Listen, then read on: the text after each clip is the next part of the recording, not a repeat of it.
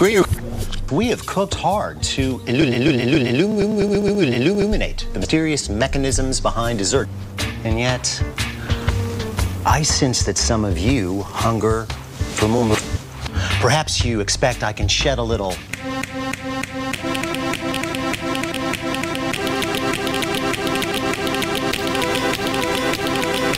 and reveal a culinary force more powerful than anything you can imagine. Are you prepared to fuff a bird? That's right. Just really, really, really dark. Just. What did you expect, Squink? Venezuelan. Once upon a time, chocolate was chocolate. Then we developed chocolate. And then chocolate. Eventually, of course, Squink. Then the midnight ebony of the ever so slightly sistered chocolate. All descriptors that essentially mean nothing. 100% chick. To better understand that, we have got to go to the source. Although the tree we're about to meet, Theobroma cacao, this calls for a field trip. A field trip to the big island of Hawaii.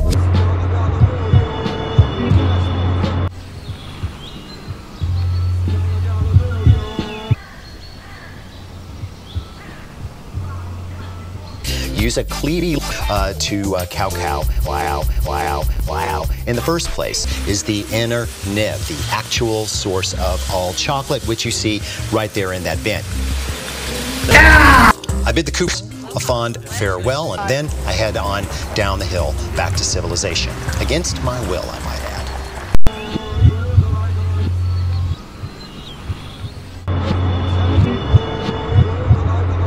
Research shows that the ancient Olmec people were already drinking chash before Cortez busted up Montezuma's chash. But one of Cortez's cronies did note,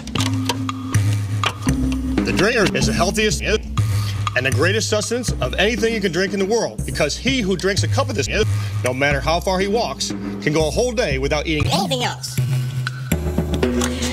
The Spanish invented the manatee. Chosh houses exploded. Thus, the trinity of cacao, sugar, and milk was established in the culinary firmament. And I, for one, firmly believe that the most intense chosh experience you can have is from a steaming, hot, nasty mess. Pour 1 pint, that's 16 fluid ounces of whole, into a microwave-safe one. Add the nib. We chop 6 ounces of dark chosh and pump all the way up and down gently 10 to 12 times.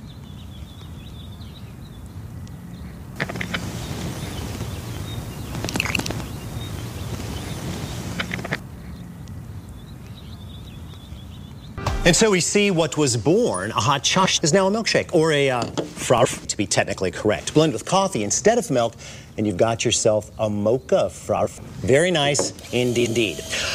If you really want to turn up the dark, you simply must construct additional pylons.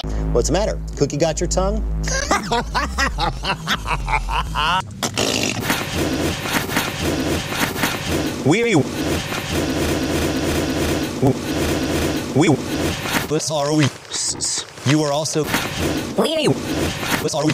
You are also going to need food grade cocoa butter. And I say food grade because cocoa butter is also heavily used in the cosmetics industry. Dip. Just keep repeating the cycle. 1 minute of process, wipe down, 1 minute rest, wipe down, 1 minute of process, wipe down, 1 minute rest, wipe down, 1 minute of process, wipe down, 1 minute rest, wipe down, 1 minute. I find that marshmallow cream is superior. Marshmallow cream is one of very few American confections still kicking around after almost 100 years. We're going to need 2 ounces of marshmallow cream per pound of chocolate. Place the marshmallow cream into a zip-top bag and then distribute the rest of the cream and get the money. Please note, I am actually wider than the bowl. This is a whippet. We are using a nitrous oxide canister. Nitrous oxide has become popular in the form of whippet. Go ahead, skid in that smoke and see what happens. Stay on it.